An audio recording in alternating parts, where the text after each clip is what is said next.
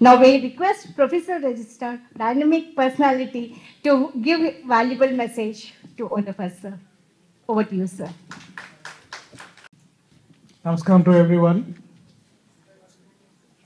Our Honorable Vice Chancellor Professor D. Ravindra Garu and today's speaker Professor Arfaz Alam Garu from Manu and Professor Ganesh, Principal, University College of Arts and Social Science, and Konda Nageshwarao Garu and Anupama Garu, Swati Square,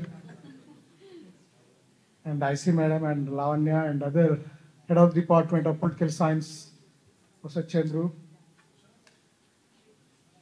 and Vijaya Garu, and my dear faculty members, students, research scholars, Namaskaram once again.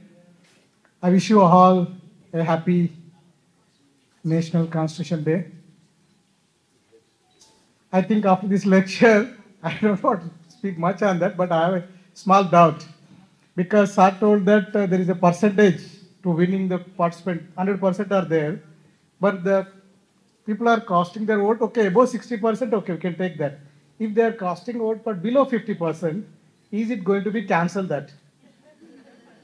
And they are not participating for the nota or whatever it is that, but they don't want to participate in the electoral, in the election, etc. They're not voting it.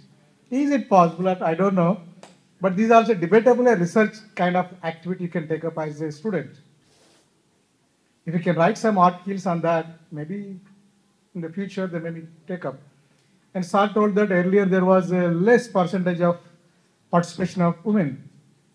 But after this electoral kind of things, even in the colleges and schools and the employment, there was a less percentage of women.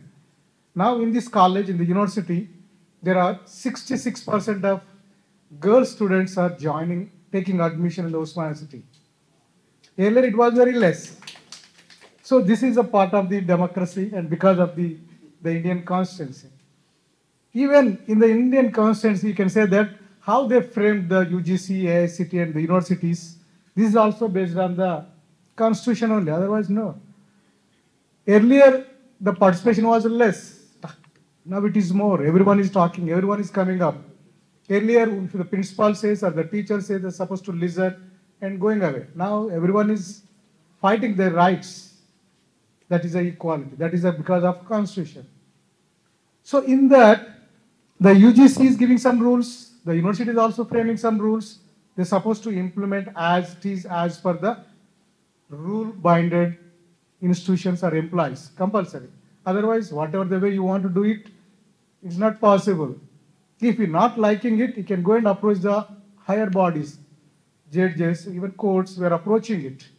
We are getting the judgment in your favor or maybe the other favor. So, which is the correct, which is not the correct? Or generally, we listened everything from the Professor Alam. He told many things. He covered in that. You can take this kind of ideas into your research and work on that. It may be going to be help you in the future. Who is our Adinayaka? That is the main. You have to work on that. Bharata Bhagya Vidata. That we have to work on that. Who is that? You have to learn it. Earlier he told that you want the name of God or we the people. So we the people we are doing it. Who is our Bhagya Vidata? Every day we are speaking and singing on that. So we can work on that with few words. I wish you all happy National Constitution Day once again. Thank you very much.